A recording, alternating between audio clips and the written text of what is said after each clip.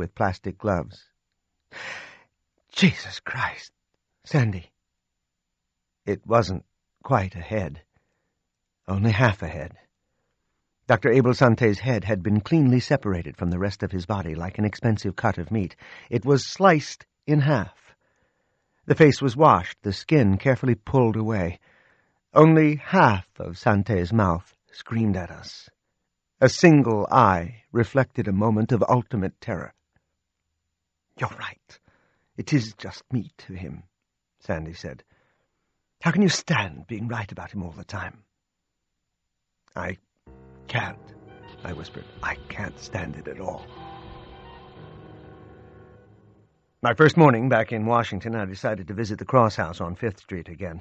I needed to look over Cross's notes on Gary Sinigi one more time. I had a deepening sense that Alex Cross knew his assailant, had met the person at some time before the vicious attack.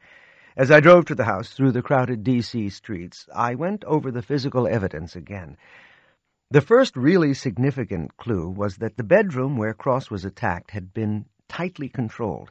There was little or no evidence of chaos, of someone being out of his mind. The other significant factor was the evidence of overkill in the bedroom. Cross had been struck half a dozen times before he was shot. That would seem to conflict with the tight control at the crime scene, but I didn't think so. Whoever came to the house had a deep hatred for Cross. Once inside the house, the attacker operated as Soniji would have. The assailant had hidden in the cellar. Then he copycatted an earlier attack Soniji had made at the house. No weapons had been found, so the attacker was definitely clear-headed. No souvenirs had been taken from Cross's room. Alex Cross's detective shield had been left behind. The attacker wanted it found. What did that tell me? That the killer was proud of what he had accomplished? Finally, I kept returning to the single most striking and meaningful clue so far. It had jumped at me from the first moment I arrived on 5th Street and began to collect data. The attacker had left Alex Cross and his family alive. Even if Cross died, the assailant had departed from the house with the knowledge that Cross was still breathing. Why would the intruder do that? He could have killed Cross. Or was it always part of a plan to leave Cross alive? If so, why? The house was quiet, and it had a sad and empty feeling, as houses do when a big, important piece of the family was missing. I could see Nana Mama working feverishly in her kitchen.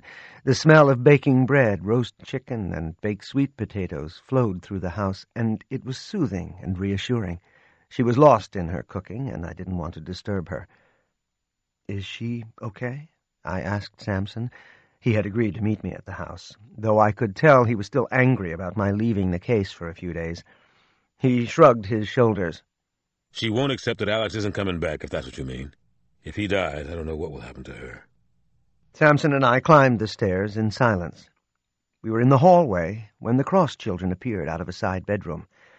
I hadn't formally met Damon and Jenny, but I had heard about them. They had inherited Alex's good looks. They had bright eyes, and their intelligence showed. "This is Mr. Pierce. He's a friend of ours. He's one of the good guys." I spent the next hour and a half going over Cross's extensive notes and files on Gary Sinigi. I was looking for Sinigi's partner. John Sampson and I boarded an FBI Belljet Ranger about 11 the following morning. We had packed for a couple of days' stay. "So who is this partner of Sinigi's? When do I get to meet him?" "You already have," I told him.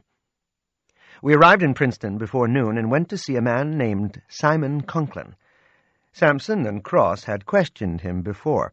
Alex Cross had written several pages of notes on Conklin during the investigation of the sensational kidnapping of 2 young children a few years back, Maggie Rose Dunn and Michael Shrimpy Goldberg. The FBI had never really followed up on the extensive reports at the time. They wanted the high-profile kidnapping case closed. I'd read the notes through a couple of times now. Simon Conklin and Gary had grown up on the same country road a few miles outside the town of Princeton.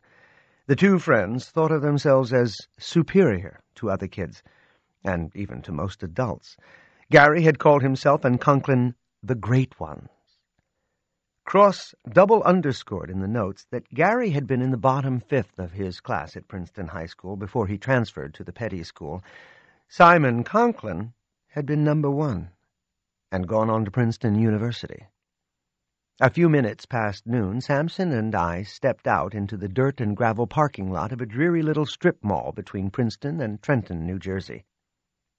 Princeton education sure worked out well for Conklin, Sampson said with sarcasm in his voice. I'm really impressed. For the past 2 years, Simon Conklin had managed an adult bookstore in the dilapidated strip mall. The store was located in a single-story red-brick building. We walked inside the seedy, grungy store and flashed our badges. Conklin stepped out from behind a raised counter. He was tall and gangly and painfully thin. His milky brown eyes were distant, as if he were someplace else. I'm starting to enjoy these unexpected visits from you assholes. I didn't at first, but now I'm getting into them, he said. I remember you, Detective Sampson, but you're new to the traveling team. You must be Alex Cross's unworthy replacement. Conklin spoke with a jaw-cracking yawn. When Alex Cross got shot, I was with a friend all night. Your very thorough cohorts already spoke to my squeeze, Dana. We were at a party in Hopewell till around midnight. Lots and lots of witnesses. I nodded, looked as bored as he did. On another more promising subject, tell me what happened to Gary's trains, the ones he stole from his stepbrother? Conklin wasn't smiling anymore. Look, actually, I'm getting a little tired of the bullshit. Gary and I were friends until we were around 12 years old. After that, we never spent time together. He had his friends, and so did I. The end. Now get the hell out of here. I shook my head. No, Gary never had any other friends. He only had time for the great ones. He believed you were one of them. He told that to Alex Cross. I think you were Gary's friend until he died. That's why you hated Dr. Cross. You had a reason to attack his house. You had a motive, Conklin, and you're the only one who did. Conklin snorted out of his nose and the side of his mouth again. And if you can prove that, then I go directly to jail. I do not pass go, but you can't prove it. Dana, Hopewell, several witnesses. Bye-bye, assholes. I walked out the front door of the adult bookstore. I stood in the blazing heat of the parking lot and waited for Sampson to catch up with me. What the hell's going on? Why did you just walk out like that? Conklin is the leader, I said. Soniji was the follower. For the next few days, Sampson and I kept Simon Conklin under surveillance. We let him know we were there, waiting and watching, always just around the next corner, and the corner after that. I wanted to see if we could pressure Conklin into a telling action, or even a mistake. Conklin's reply was an occasional jaunty salute with his middle finger. I could tell we were unnerving him. John Sampson had to return to Washington after a few days. I had expected that. The D.C. Police Department couldn't let him work the case indefinitely. Besides, Alex Cross and his family needed Sampson in Washington. I was alone in Princeton. The way I liked it, actually. Simon Conklin left his house on Tuesday night. After some maneuvering of my own, I followed in my Ford Escort. I let him see me early on. Then I dropped back in the heavy traffic out near the malls, and I let him go free.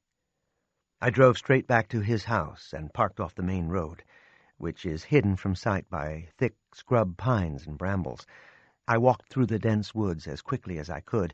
I knew I might not have a lot of time. No flashlight, no lights of any kind. I knew where I was going now. I had figured it all out. I understood the game now, and my part in it. My sixth sense was active. The house was brick and wood, and it had a quirky hexagonal window in the front. It was more than a mile from the closest neighbor. No one would see me break in through the kitchen door. I was aware that Simon Conklin might circle back behind me, if he was as bright as he thought he was. I wasn't worried about that. I had a working theory about Conklin and his visit to Cross's house. I needed to test it out. The inside of the house was absolutely unbearable. Every room and every object was coated with dust and grime. The best that could be said of Simon Conklin was that he was an avid reader. Volumes were spread open in every room, 6 on his bed alone. He seemed to favor sociology, philosophy, and psychology. Marx, Jung, Bruno Bettelheim, Malraux, Jean Baudrillard. 3 unpainted floor-to-ceiling bookcases were crammed with books piled horizontally. All of this fit with what had really happened at Alex Cross's house. Over Conklin's rumpled, unmade bed was a framed Vargas girl, signed by the model, with a lipstick kiss next to the butt. A rifle was stashed under the bed. It was a Browning BAR, the same model Gary Sinise had used in Washington. A smile slowly broke across my face. Simon Conklin knew the rifle was circumstantial evidence, that it proved nothing about his guilt or innocence. He wanted it found.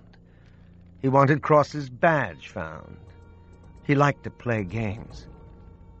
I climbed down creaking wooden stairs to the basement. I kept the house lights off and used only my pen light. There were no windows in the cellar. Curled photographic prints were clipped to strings dangling from the ceiling. I examined the dangling pictures. They were photos of Simon Conklin himself, different pics of the auteur cavorting in the buff. They appeared to have been taken inside the house. I shined the light haphazardly around the basement, glancing everywhere. The floor was dirt, and there were large rocks on which the old house was built. Ancient medical equipment was stored, a walker, an aluminum-framed potty, an oxygen tank with hoses and gauges still attached, a glucose monitor. My eyes trailed over to the far side, the southern wall of the house. Gary Sinige's train set. I was in the house of Gary's best friend, his only friend in the world, the man who had attacked Alex Cross and his family in Washington. I was certain of it. I was certain I had solved the case. I was better than Alex Cross. There, I said it. The truth begins. Who is the cat? Who is the mouse?